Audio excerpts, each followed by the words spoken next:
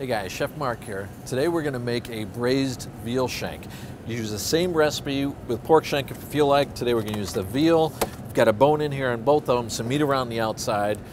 Good flavorful broth in there. It's going to make this very nice and tender in the end. The next thing I need to get for this braise is going to be some herbs for it. So I'm going to grab some sage and some rosemary. I've got the larger ones that come in the smaller packs, which is really nice and convenient. But these will add a lot of depth of flavor to the dish, and they hold up to a longer cooking time. Next thing I'm going to grab for the dish is our pan-searing flour here. The reason why I'm going to have you grab the pan-searing flour because it's ground in such a way so that it allows the protein to shine through when you caramelize it, but it'll still give us a nice crust. It also has a little bit of salt and white pepper to it, so great for seasoning. All right, so let's put these shanks together.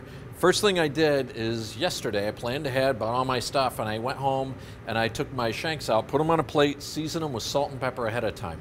What this does is it draws in a little bit more flavor for it, so it's a little bit deeper in flavor in the end. So I'm at that point now, so what you gotta do before you cook them is just come by. If there's any excess moisture that's on the outside, we're simply patting that dry and bringing that up so it sears nice and dry in the pan. I turn my pan on. We're at about a medium-high heat or so. I'm going to put in a tablespoon of our extra virgin olive oil. I'm going to wait for that to faintly smoke. I've got a pretty strong flame here, so we're going to bring it up quick and go right down to medium-high. And then what we're going to do is we're going to come in, and I've got my pan-searing flour, and we're going to dust the outside of it. I caution you not to put a lot of pan-searing flour on the outside, just a small amount, because what we want to do is accentuate the flavor of the meat as opposed to browning the flour. The flour helps to get a little bit of a crust on the outside, but we don't need a ton of it. It's not necessarily meant to thicken this dish in particular. So a little bit on the outside, just dust it lightly, and that's going to allow that flavor of the meat to shine through once we go to sear it. So a little bit smoky. I'm going to place that inside, and I'm going to brown this on the bottom until it browns about a quarter of the way up the sides or so. Really what I'm looking for is a really nice golden brown, deep, rich flavor out of it. So we'll let it sear. All right, so these have seared beautifully on both sides. I'm going to take those out. As you see, we've got a great color on these, and that's, in the end, going to give us a lot more flavor. So don't rob yourself of all that flavor. Make sure you really brown those nice. So we're going to take now a tablespoon of garlic cloves, which have already been chopped. And I've got a full package of our mirepoix. This is that carrots, onions, celery. It's going to give a good vegetal taste to the dish in the end. Next, we're going to take 2 cups of white wine. We're going to add all that in, and we're going to bring it back to a simmer, and then we're going to let it go for about 10 to 12 minutes until that reduces in volume by half.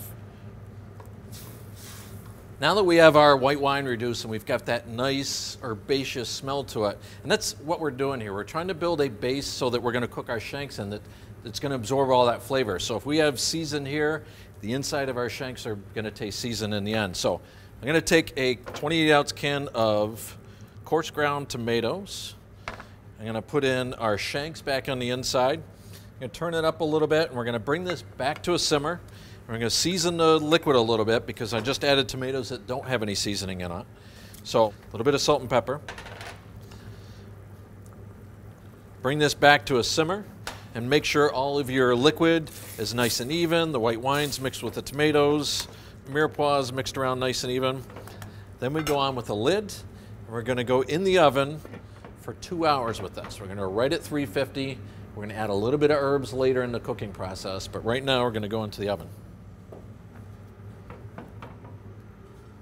So it's been 2 hours. We're going to pull our shanks out of the oven. Let's take the lid off. And you're going to notice that these are really nice and gorgeous brown in there. The liquid's reduced a little bit. It's nice and caramelized in there. But to add a little bit more depth of flavor to this, we're going to add in a tablespoon of chopped rosemary and a tablespoon of chopped sage. I'm going to mix that in to the tomato sauce. And then we're going to go back in the oven for about 15 minutes. This time we're going to leave the lid off so we caramelize a little bit more of the top and some of that rosemary and sage start to really permeate the sauce. So we're back with our shanks here, 15 minutes in the oven, and these things are absolutely gorgeous. The tops have caramelized a good bit more, and each one of these is completely falling apart. You see I'm having a little difficulty pulling these on the plate. But I'm happy about that because these things are super nice and tender. And to serve these, I'm just gonna go on a plate like this with a little bit of the sauce, but I might take that sauce and mix it up with a little bit of pasta. One of the artisan pastas would be great.